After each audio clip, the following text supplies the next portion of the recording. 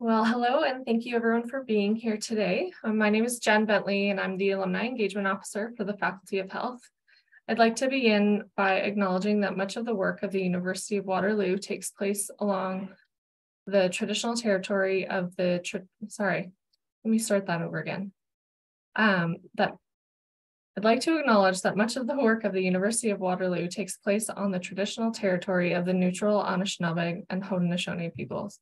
Our main campus is situated on the Haldeman Tract, the land granted to the Six Nations that includes 6 miles on each side of the Grand River. Our active work toward reconciliation takes place across our campuses through research, learning, teaching, and community building, and is centralized within the Office of Indigenous Relations. Here in the Faculty of Health, we are fortunate to have Indigenous Knowledge Keeper Elder Henry with us to support us in our learning and creating many opportunities for us to learn as a community. I'm very excited to welcome everyone to our office hour today, featuring Andrea Gardi. Bringing alumni back to connect with our students is an important priority for both the Faculty of Health and the broader university. Our alumni help show students what's possible. The success they've had and the stories they share help to shine a light on the path for students who might be wondering what their own futures will look like. So we host these office hour sessions every term. I do invite you, if you have any requests for specific careers you'd like to hear from or individuals you'd like to see, please do share your ideas in the chat as we plan for our future events. Now, in order to make the most of our small group session, we do ask everyone to turn their cameras on. I think we've already completed that task, so that's great. Thank you all for being here. And what we will do is start with some quick introductions, although maybe everyone's already met. Have you met everyone already, Andrea? Yes. Okay, so I don't think we need to do introductions again. But what we will do is I'll just pass it right over to Andrea, and you can share your story with us from your time at Waterloo to where you are now. Perfect. Thanks everyone for having me. I'm really looking forward to it. I always like to come back, and anything that I can work with the University of Waterloo, I'm really happy to do it because it was such a great part of my journey so far. So I'm just going to start off by talking about my career journey and where I started from and then where I am right now. And then I just have a couple slides with some tips and tricks that I think I could share. So I was born and raised in Waterloo.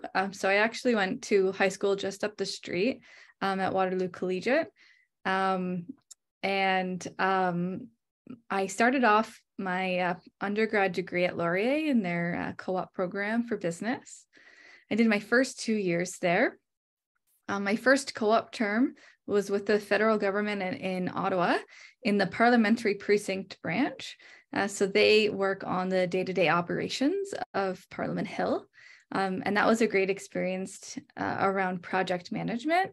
Also, and while it wasn't specifically tourism, it was in a very tourism-rich place. And it was a great experience.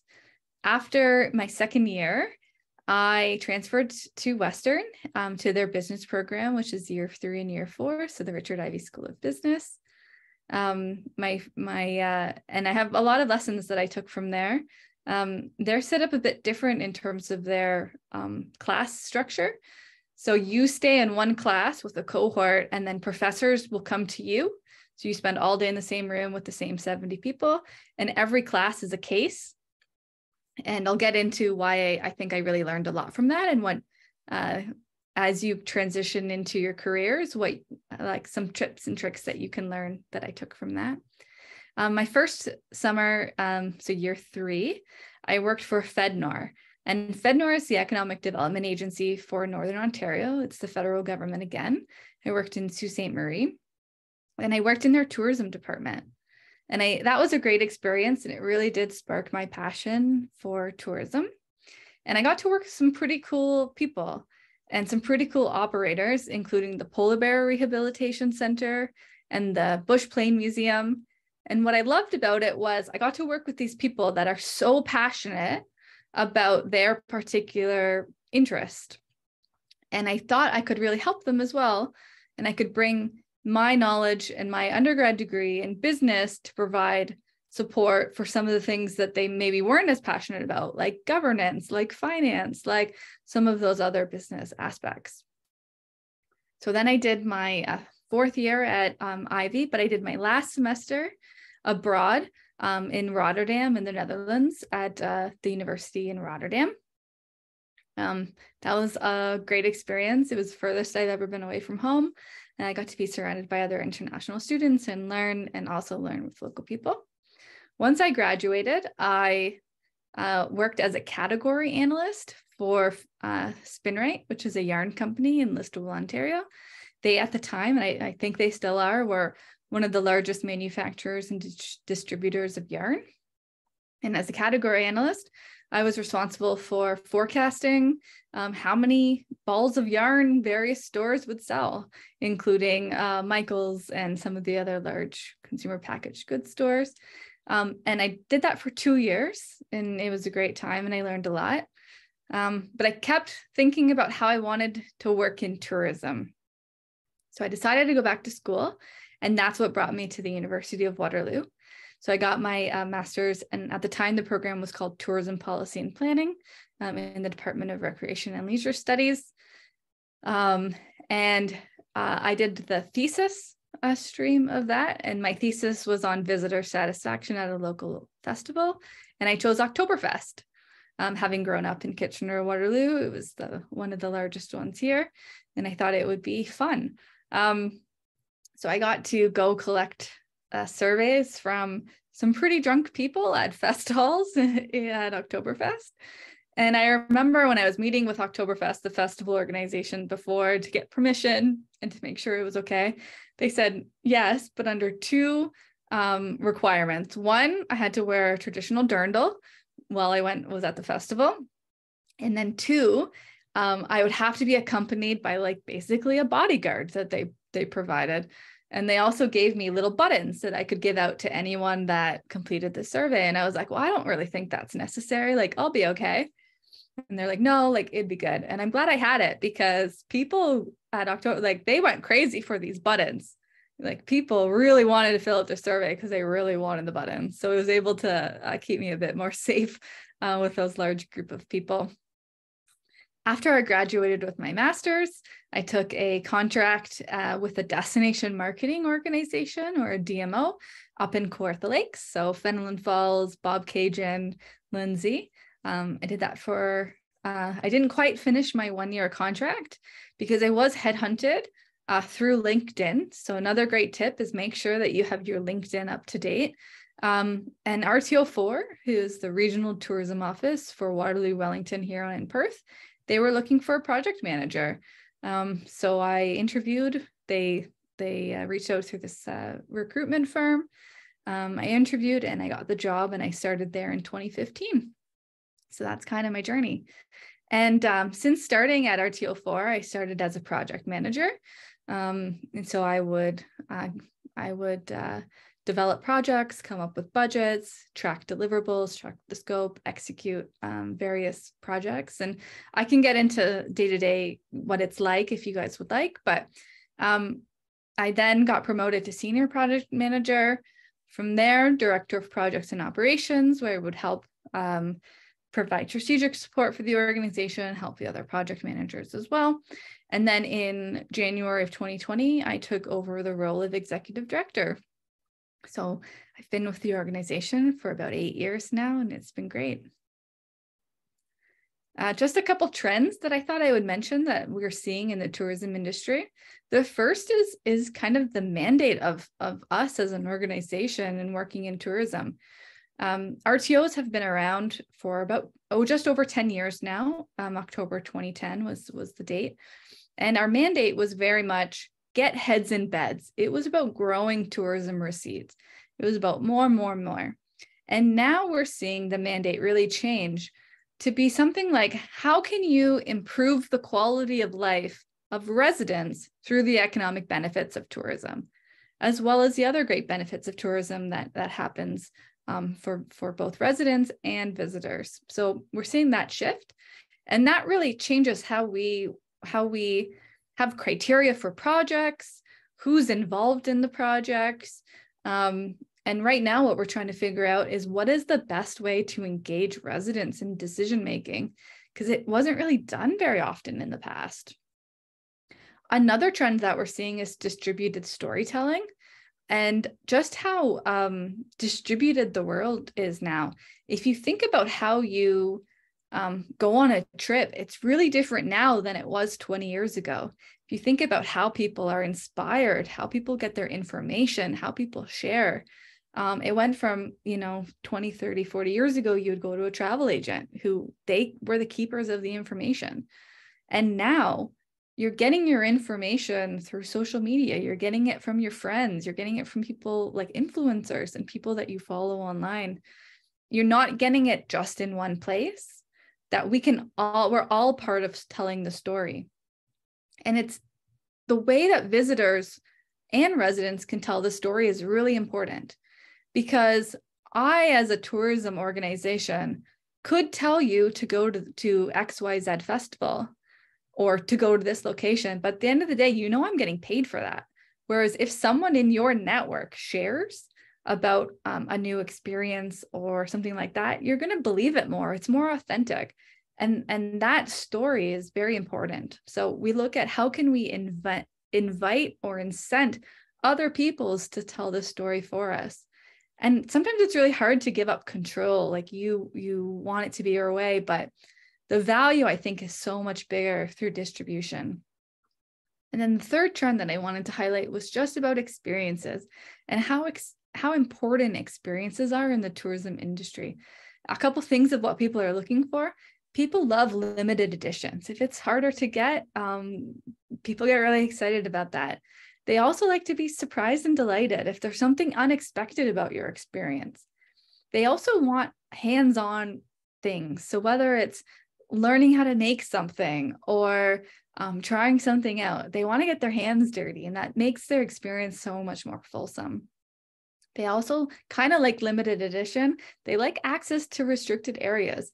They like to see behind the scenes and how things are made. And again, if it can be exclusive just to that, it's a value add to those people. And then finally, it goes back to user-generated content, but shareable moments. So what in your experience will get someone to take out their phone and take a picture? Because that's right now the way to share memories and remember. Just a couple tips and tricks that I'm learning about transitioning to the business world and just working with co-op students and working with people that are newly graduated. The first thing I wanted to talk about was finding the right work environment for you. And it's different for each person, but I'm finding after COVID, an added challenge is a lot of workplaces are becoming virtual. And if it's your first like office job or first kind of transition to the business world, a virtual job might not be for you. You might want to focus on job listings where you can go into an office, even if it's maybe not every day, but where you can be around your coworkers, because a lot of learning is done just by being there and soaking in and hearing other people's conversations and being part of meetings. And it can be really isolating to be by yourself at home. So making sure that when you're going for interviews, that you're asking, usually at the end, they'll say, do you have any questions? And making sure that not just that you're the right fit for the job, but that the job is the right fit for you, because you want to go into a place where you think you can succeed. And I think that's one way. The other one is to not be afraid to ask questions. There really isn't any bad questions, just like there's no bad ideas. Sometimes really good things can come out of people asking questions, even if it's as simple as like, why do you do it this way? There could be a really good reason why it is. So don't be afraid. Don't think you're a nuisance. You might be a bit intimidated if you're in a big meeting and you don't want to speak up. So just write your questions down, and then you can ask people after too. And you'll get more confident, I think, asking questions in person too. The other thing is about you're especially new in your career, you're not expected to know the right answer. And it's not about having the right answer. A real key to success is just thinking through the process of how could you come up with the best data-driven decision making. And so sometimes it goes back to the question. So if you don't know the answer to something, how can you work through a process to come up with it? So what questions do you need to ask? What information is currently out there? Can you look at other examples, experiences, and so forth? And when I was at Ivy, when I was at Western, all of our classes were case studies. So every class, every day, we would have 4 or 5 a day, would be a case study where it's, here's the problem. Now, what would you do? And as a class, you would talk about what kind of your process is. So that's something that I think is valuable to work on. The other thing that I want to mention is, and this is the point of the cover up is worse than the crime, to not be afraid when something goes wrong. It is much better to just explain what happened, to come clean, to say this, I did this, I think it was a mistake, what should I do? I'll give an example of something that happened this year where I had a new employee and they couldn't set up their, we use voice over internet because we work sometimes in an office, sometimes at home, and they couldn't get their voicemail set up. And so I was working with this employee, and we had to be on hold with the tech person, and it took us a long time to figure it out, hours. And I was on the phone with the tech person, and they said, well, I see you had another employee that started. Is theirs working? So I called the other person and I said, is it working? And the person said, yeah, I got it working. I tested it, but it turns out that was a lie. So they didn't have it set up. And because they weren't truthful in that scenario, I said, oh, no, it's working. There's no big deal. I fixed the other person's problem, hung up, and then the person tried to set it up for themselves, but there was an issue, so it didn't work. And then a little while later, they had to come to me and say it. And it made the work for other people in the organization and the tech person doubled, because it could have just been solved when we asked the question. They would not have gotten in trouble for not having their voicemail set up at the time. But because they weren't truthful when something went wrong, it made it harder for everyone. So don't be afraid to just when something happens, just explain how it happened. You can talk about what you learned from it, what you do differently, but don't lie. And then the last point I wanted to talk about was thinking about your audience. This is the thing that I've noticed the most about people transitioning from being in school to being in the office.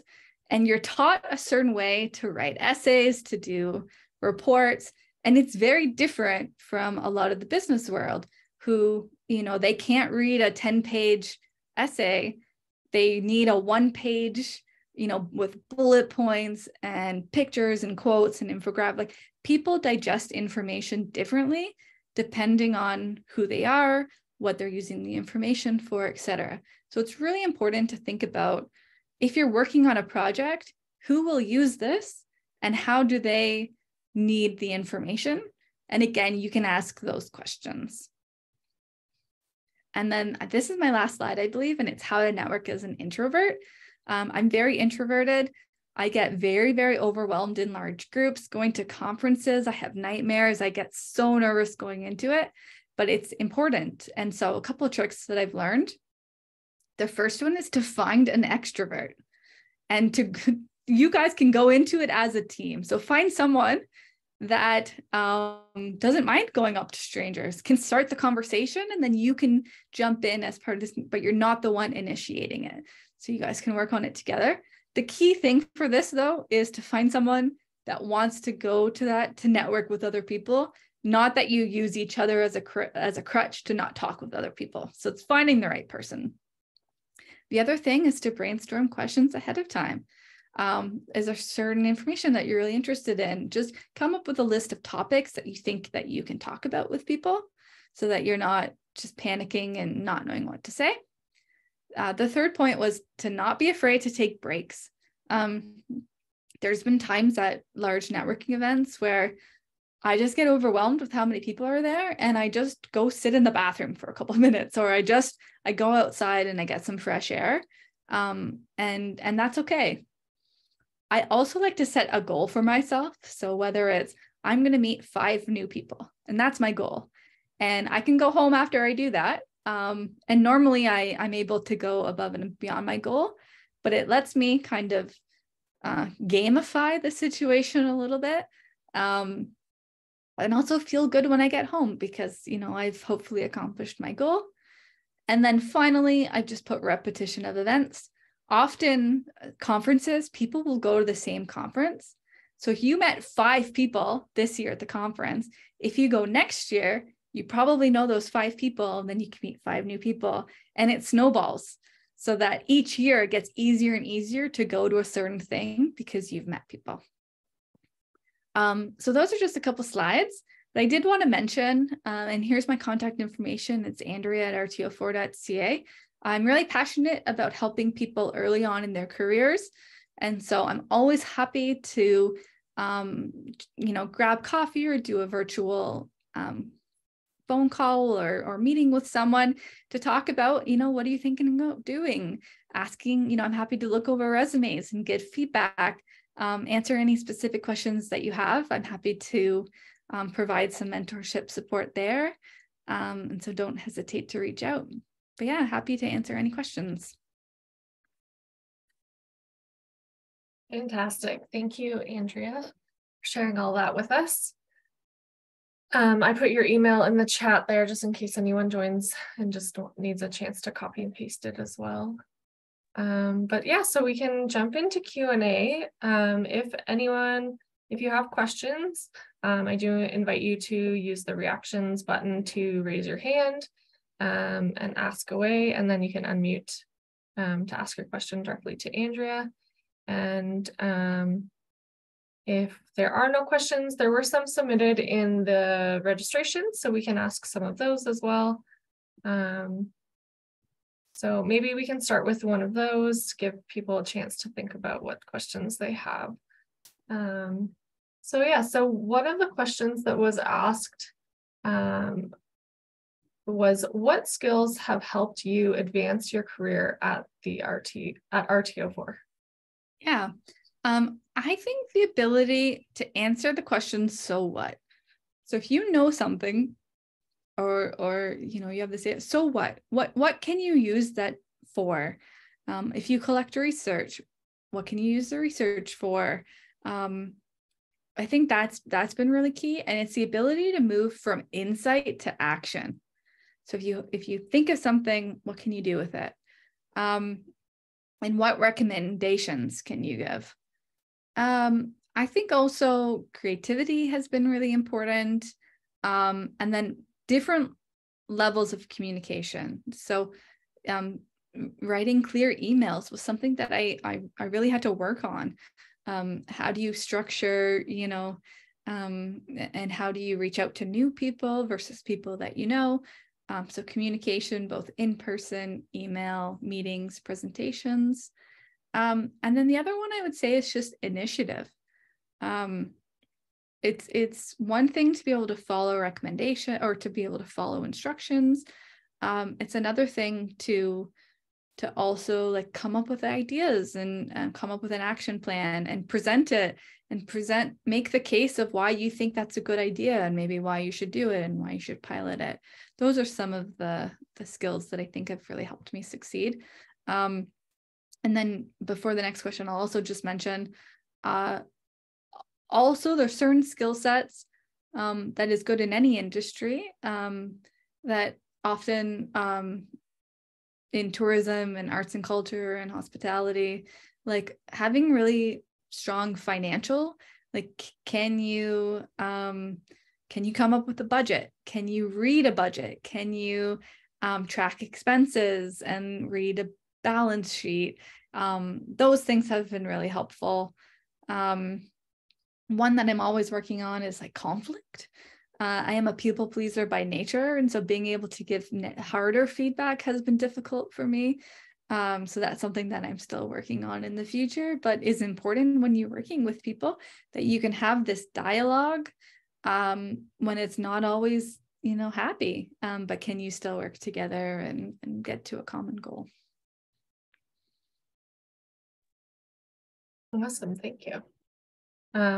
Sophia, I don't want to steal your question if you even remember what you put in registration, but if you don't, I can read it on your behalf.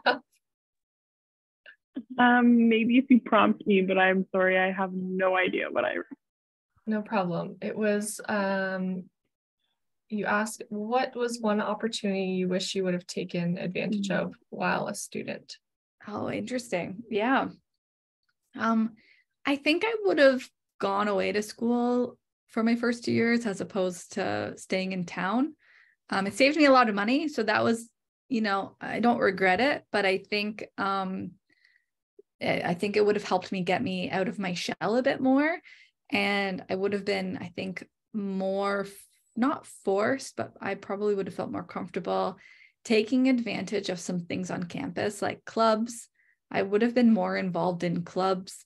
Taking some leadership in clubs, I think, is a great opportunity to really strengthen your resume. And because it was so easy for me to go home and then I didn't want to go back to campus if I was home at night, things like that, I think that made me have a bit of a slow start to my university career. So I definitely would have tried to been more involved, and I would have pushed myself out of my comfort zone a little more by doing, case competitions or again, other clubs that I think I would have met new people, would have tried new things. Going on the international exchange was a great opportunity. So I would definitely recommend that for other people as well, if that's a possibility. Yeah.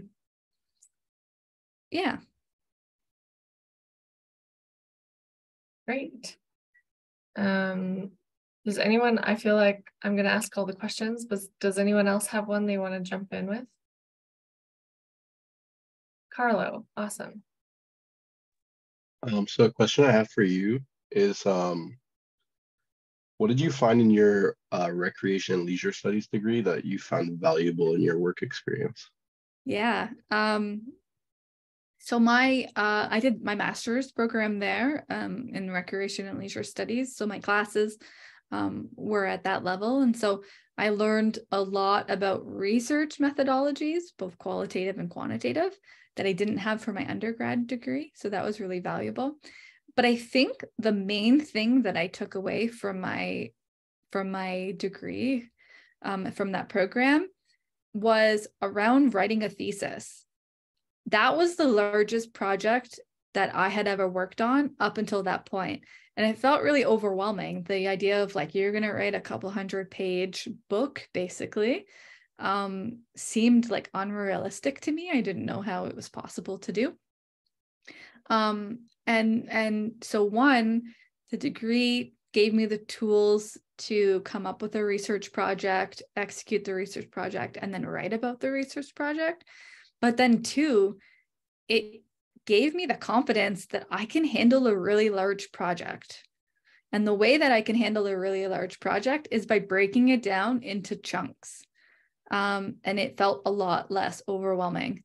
And so I came up with goals for myself. I piloted a whole bunch of different structures in terms of how I could set up my days, because once I was writing my thesis, you don't really have a schedule of classes because you're working on your thesis. And a bunch of people I went to school with just stopped working on it because they had that freedom. But I really forced myself to come into school 4 or 5 days a week. Sometimes I gave myself Fridays for a certain number of hours per week or per day. And I gave myself a goal to write, 2 pages a day. So 500 words. And that's how I was able to succeed and write the book. And I was able to take that skill set back to when I work to learn how to take big projects and chunk them down to something realistic and make a time management that works, that you could get things done. So it was a really valuable experience. Great question. Thanks. Mariana, go ahead. Okie dokie. So could you tell us about kind of like the week in your life in your current role, and also how that has evolved from like your master's degree onward into RTO4? Sure, yeah.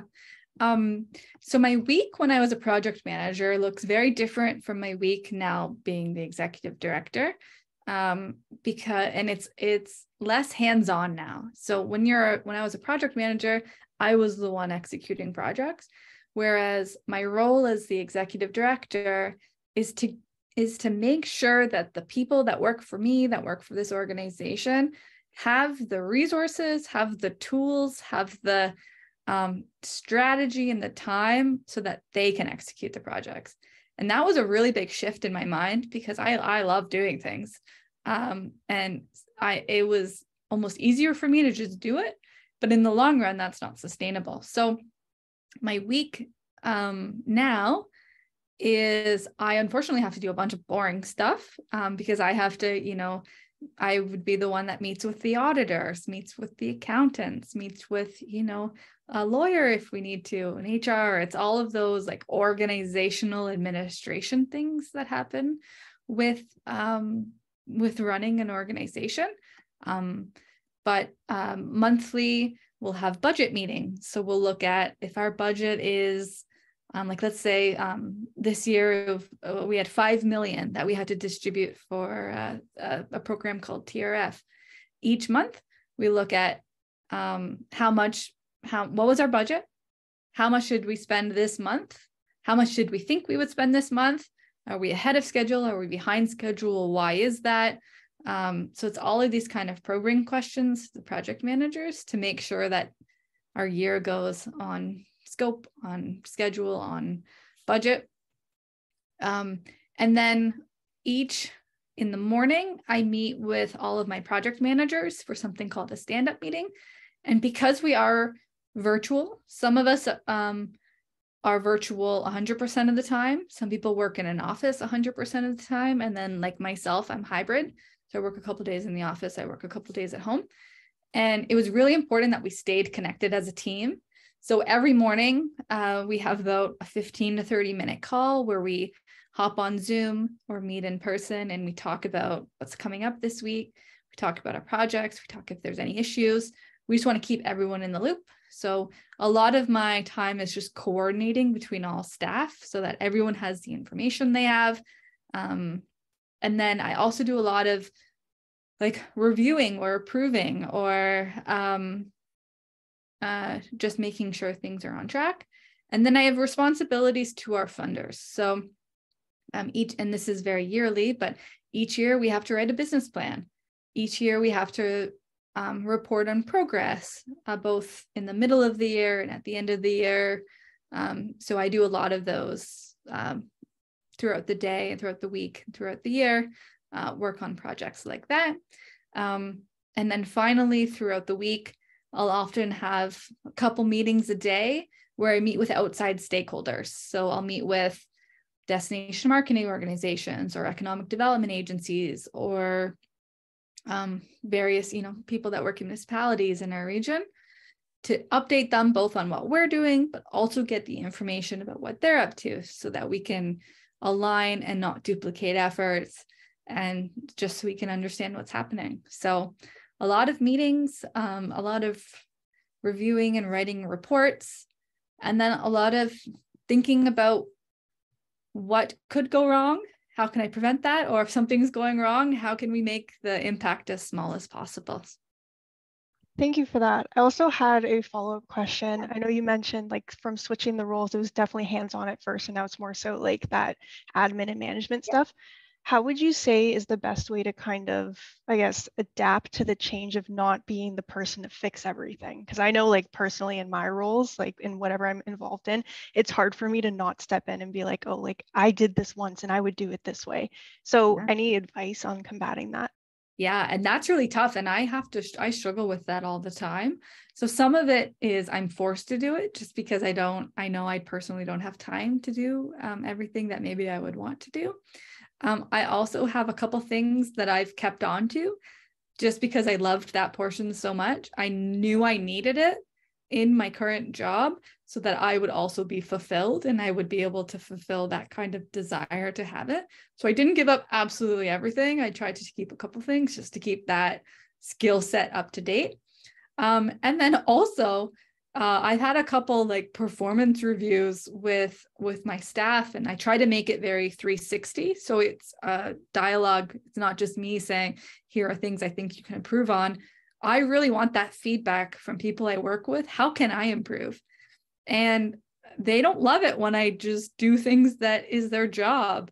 And, I've had that communicated to myself, and that's really helped me because I try to put myself back in their shoes, and I wouldn't like it if someone did that to me. So just trying to be empathetic and trying has helped, but I am in no means an expert at it. And it's something that I'm definitely continuing to work on.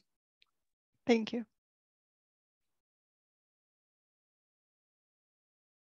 That's a great question. I think a lot of people struggle with that. Afra, I know you joined us a little bit late, but wondered if you had any questions because you missed kind of the beginning introduction, or if you just want to introduce yourself and say hi.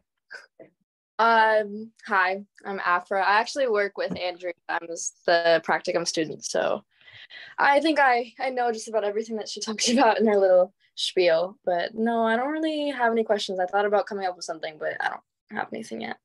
Awesome. Well, thanks for joining us anyways. Amara has a question. Go ahead. Curious to learn about what your favorite project has been that you've worked on during your career thus far, or even just a project that has been particularly interesting to you. Yeah, no, that's a great question. I'm like a sucker for light shows. That's just a personal thing. Like when I've traveled, I'm like drawn to them. So anytime that I can kind of put that into somewhere in our region, I'm really excited to do that. Some projects that I'm really proud of. One is we call it the Shareable Moments Challenge. And this was the idea of, again, how can we get people to take out their camera? So we put out a challenge to people in our region to come up with creative ideas for placemaking. Like how can you make downtown cores or various places come alive? And so we did that for many years, and some really cool projects, including some light ones, new murals, new art installations.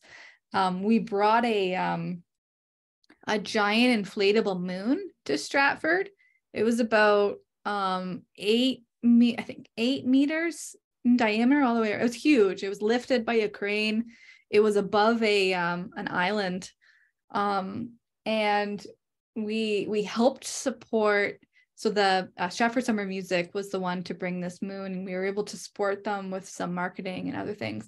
But we're also able to support animation around this giant moon.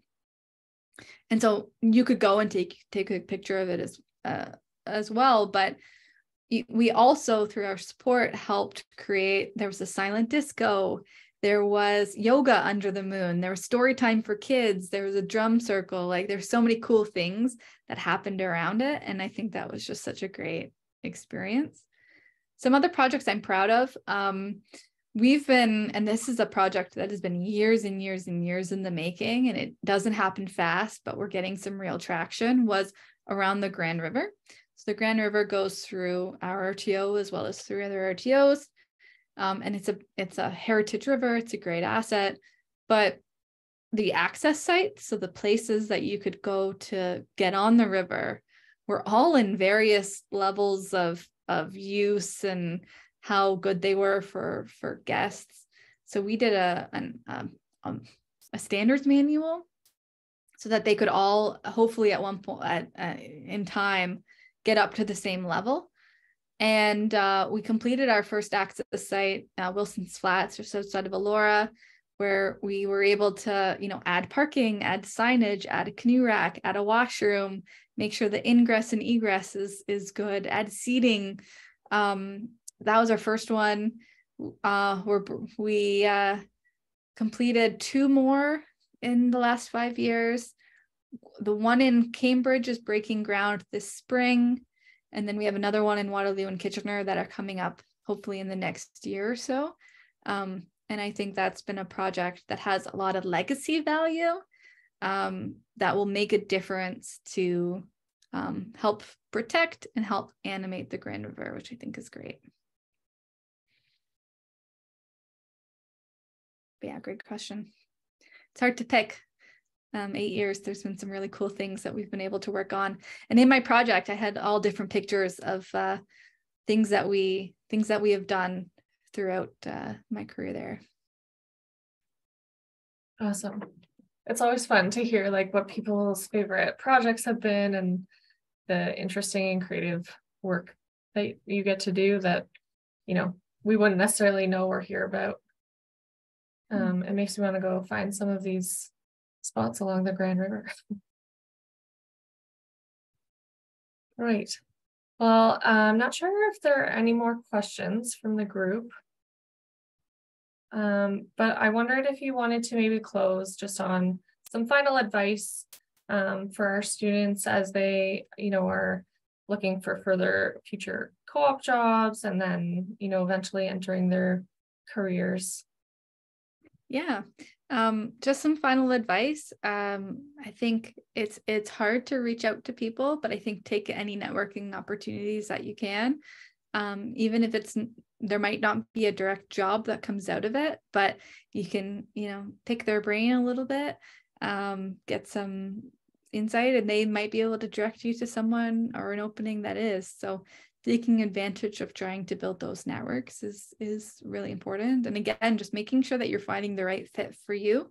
And it's okay to try a job, learn something from it, and apply it to your next job, right?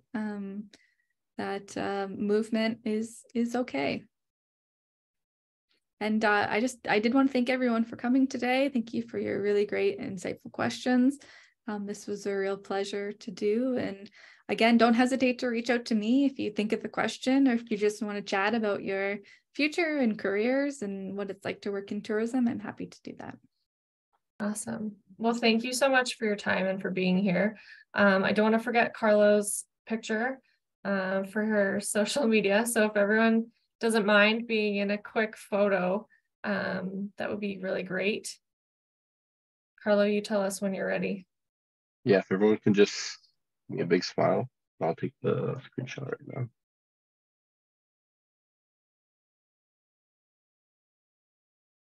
Should be good. I'll take another one just in case.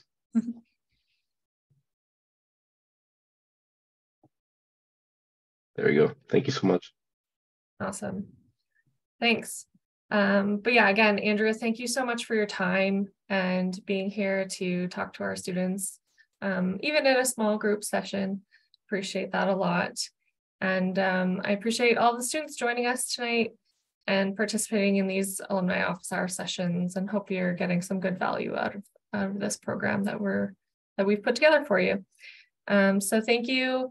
Keep an eye on your email for a quick little feedback survey after the event. It's just a quick emoji selection. Pick the smiley face of your choice and let us know what you thought. And otherwise, have a great evening, and everybody get ready for the snowstorm. Bye, everyone. Thanks. And Andrea, you can hang on a minute. Sure.